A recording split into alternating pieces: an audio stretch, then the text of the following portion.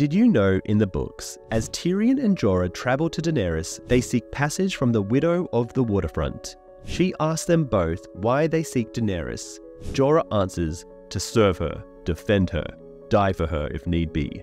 However, the widow is not impressed and laments Jorah for his supposedly ambitions. When she asks Tyrion, "What do you plan to offer the Dragon Queen, little man?" he answers, "Whatever she would have of me. Sage counsel, savage wit, a bit of tumbling, my manhood, if she desires it, my tongue, if she does not.